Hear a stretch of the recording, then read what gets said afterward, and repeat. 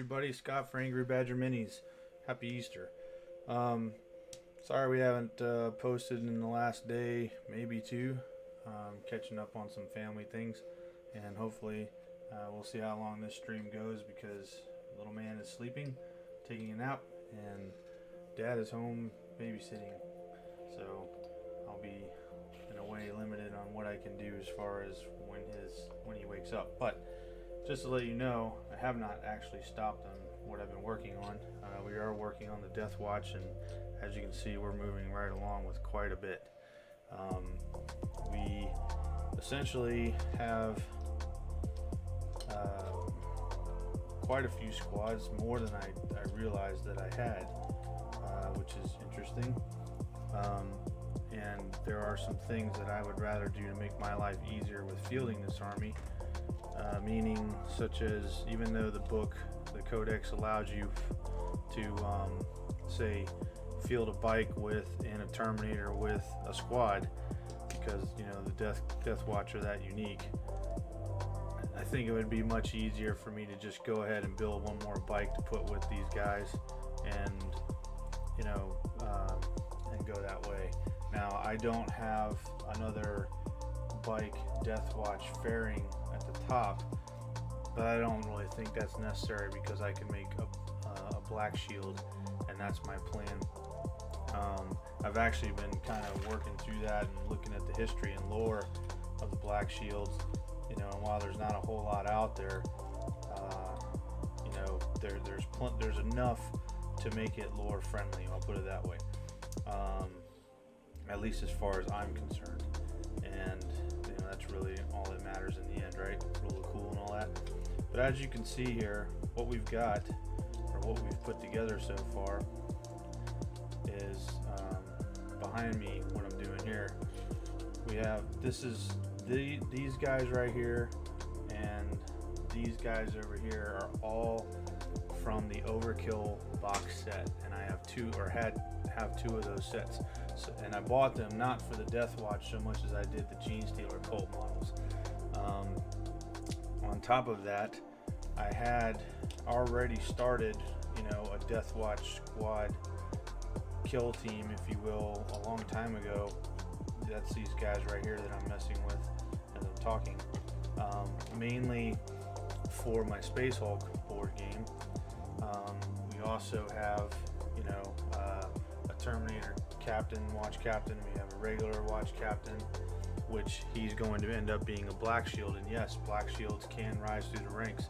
So in my mind, what I'm trying to do here, honestly, is I'm trying to get away from,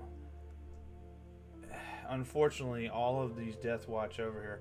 It's almost like the majority of them are Ultramarines, and I've got nothing against the Ultramarines. I just don't like it. You know, I don't like all the Omega symbols and all that crap. That being said, I also have a you know, Terminator and Librarian armor as well. We've got Brother Artemis, which I took his head off and put a helmet on, because again, I don't like helmetless guys, or helmetless Marines. We've got a regular Librarian that was going to be part of this squad, and we have another Terminator in Librarian armor that actually has a Terminator helmet on, that I made a long time ago. Let me see if I can get this in the camera, sorry. As you can see, and mainly by, you know, this is a fine cast model except for the head, and I've primed it, of course, but basically I drilled out the head and then I put that helmet in there, and it's not too bad looking at all. I mean, you know, first glance you don't even realize it.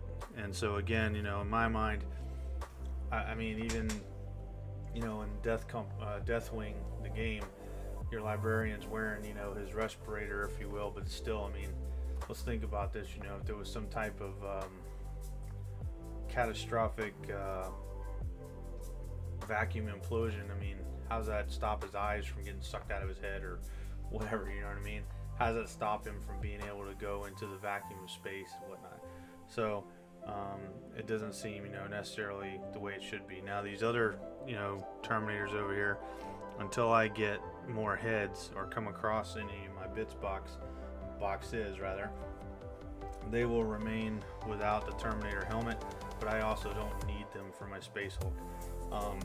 We do have the Deathwatch Watchmaster, I think is what he's called, and I went ahead and took his, removed his head as well, and I put the new helmet on that I think is really cool that I've never seen before.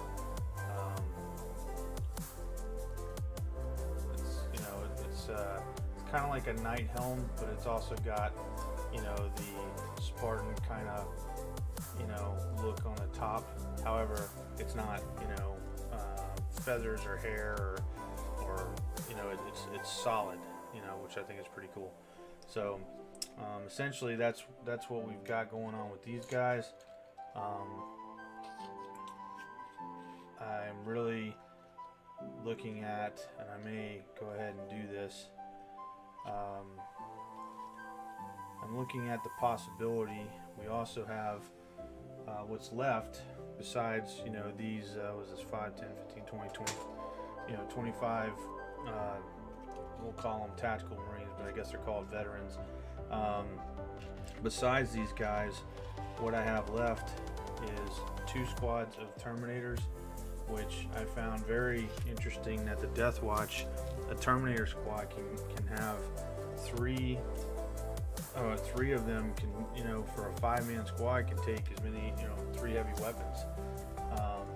And that's interesting to me because I have a lot of extra assault cannons, and I love assault cannons.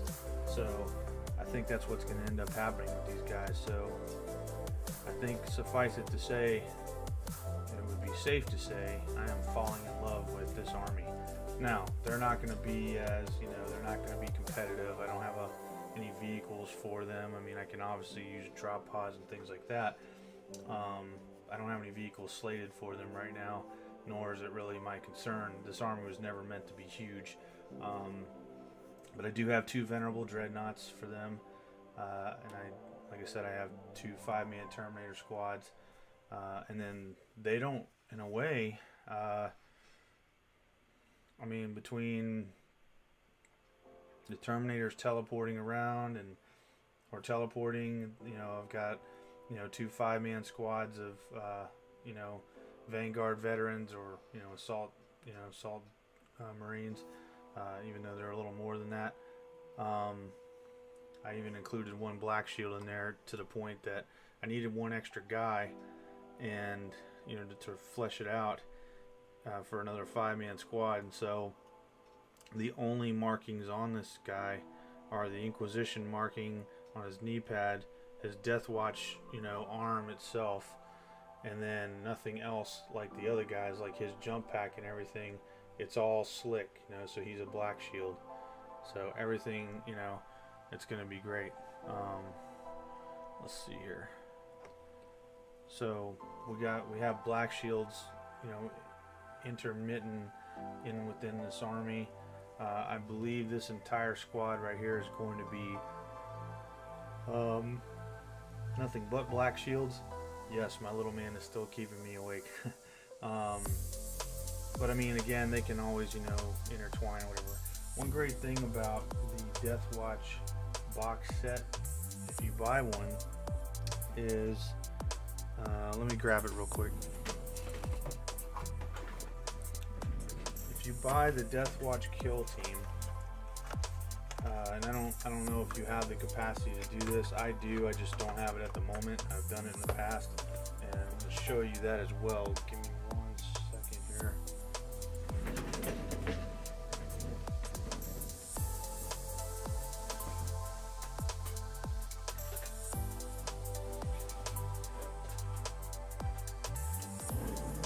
This probably will not come out very well in the camera, but I wanted to show you what your abilities are. And this is not illegal. You're doing this for yourself. You're not reselling this or anything like that. But if you have the ability, you can make a mold like I did here of this Salamander's shoulder pad. It's 3-dimensional shoulder pad. Now I'm going to be buying more and these were the Forge World ones. And the reason that I'm making so many of those, or will be, is because of all of the Warhammer 40K models that I have that I'll be putting together, because they will all be salamanders. Now they may be, you know, mixed in with the 40K stuff, you know, here and there. We'll see how that works out. But the point is, you can make, you can make it. You know, again, that's not the greatest picture, but that's made out of basically gypsum, and it's almost, I mean, it's pretty cheap to make. So anyway, that being said, inside this box set, and I mean, there's nothing in this one right now, but the Deathwatch Kill Team box set, you get, where is it? Oh, I separated one. Here we go. You get, I had bought, you know, a bunch of the chapter upgrade things, you know, to make sure. And that's the other thing, is I may be having to add more Marines to this, because I have a ton of these Deathwatch shields. But I've also thought about adding some of them to my other armies, as if, you know, they came back, you know, to their chapters. And as you know, Deathwatch veterans are sworn to secrecy. But that being said, you get 17 of these various shoulder pads here. Now, all of the shoulder pads would work on any of your Marines, provided it was on their right arm. There's a few that will not transfer over unless you just don't care, to the left shoulder if you wanted to use it for normal Marines, such as like the salamanders, the salamanders pointing the wrong way, you know, the white or black consoles, their eagles pointing the wrong way, let's see here, the Space Wolf is pointing the wrong way, and potentially I'm not even sure what this is. No, you could get away with that one. Maybe the Howling Griffins, I'm not sure. But either way, there's very few here that wouldn't translate, you know, into either or. So, you know, it's just something you're going to have to look at, you know, for yourself. But the great thing about it is, I mean, you get a ton of these things, you know, and I mean, 17 in one box. And I mean, you know, as you can see, I've got 5 boxes here. Not to mention, I don't even know what's inside the Deathwatch Terminator one. They may even have some stuff in there. I just haven't opened a box yet. And then you've got all these extra, you know, upgrade things, shields and things like that. You know, all kinds of stuff that, you know, if I had a Land Raider, you know, allocated for these guys, to be honest with you, between the shields and the Inquisition marks on the in the upgrades and stuff, I would easily put those all over that Land Raider, and it would look amazing. Let's see here. They have like combi heavy weapons, like this heavy bolter / heavy flamer. I'm not too sure about how all that works, but you know, it's going to take me a little bit to get into this and make sure I understand it, so that I make sure I outfit my people the way I'd like to, because obviously they're going to give you, you know, weapons choices, and they're going to give you weapons that they think they want you to take, like, you know, the shotgun or the frag launcher and stuff like that. I don't really have any use for those. It's not the way I play. And you know, maybe if I was going to, you know, have a slated 5-man or whatever kill team for the game of Kill Team, that would be different. But right now, it's just not the way it's going. Especially a lot of these close combat weapons and stuff just don't really do it for me. I mean, I was hard pressed even with the fact that, you know, these 2 guys right here, I mean, I have 2 of them obviously from the Overkill box set, these Blood Angels right here. They, you know, they've got chain swords, you know, and a flamer pistol. There's nothing wrong with that. It's just, you know, kind of cuts down, you know, what I'm doing. But my tactics for using these are not necessarily, and I mean, not always, because some of you, if I end up playing against you, I'm going to tell you all my tactics. No, I'm kidding. I'll tell you, I don't care. Assault troops, which I don't use a lot of, believe it or not, or haven't over the years, except in the Salamander's army, they're a great distraction, and they're not, in my personal opinion, they're not something that anyone easily just ignore. I mean, they may think they can, but it, you know, in the terms of capturing objectives, or you know, even just, you know, outright harassment, you know, and you know, picking off troops here and there, or whittling down those that might be on an objective, you know, they are a problem, and their speed is is great. So it's just, you know, it's really about how you're going to choose to play them. You know, obviously the game, you know, for those of you that aren't sure about why the game is the way it is, I'll be honest with you, it took me a long time to wrap my head around it, because when I was brought into 40K, everything that I was brought up into was about annihilating, you know, basically annihilation, meaning we didn't have any limits on turns. There was no 6-turn limit. We just continued to fight until you wiped out the other guy's army, no matter how many turns it was, and it was great and fun. I think that it gave a lot more flexibility to your army. I think it allowed your generalship to come out. I think it gave you chances to make up for specific mistakes. And my opinion anyway, of what I've learned of 40K and the way that it's evolved, along with how essentially as a marketing deal, you know, in match plays specifically, you have to, you know, in some cases you've got to buy certain things if you're going to be competitive. And of course that's the company's strategy, how you buy to spend more money, or buy the more expensive toys, if you will, you know, to go to war with. But at the same time, I think, I honestly think that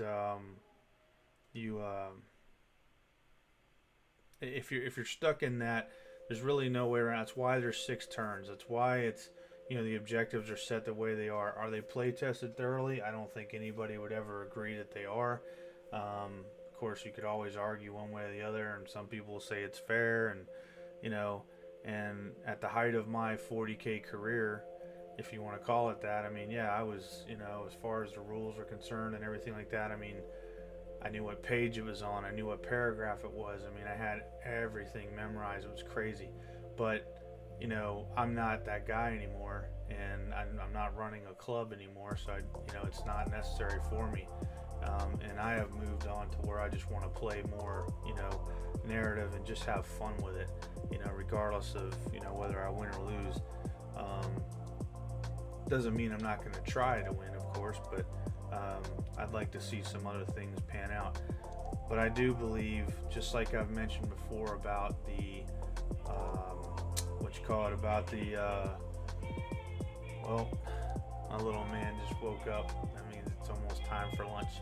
So anyway, real quick, what I'm saying that I believe it's all about is trying to keep the game fast, keep people interested, and you know, of course, you play the way that you want to. Well, thank you guys for tuning in for the short time that we did, and I'll catch up with you later. Just wanted to give you a brief brief idea of what was still going on as far as our progress. We have not stopped. We're still pushing forward. Just didn't have time to make a video. So take care, and we'll see you next time.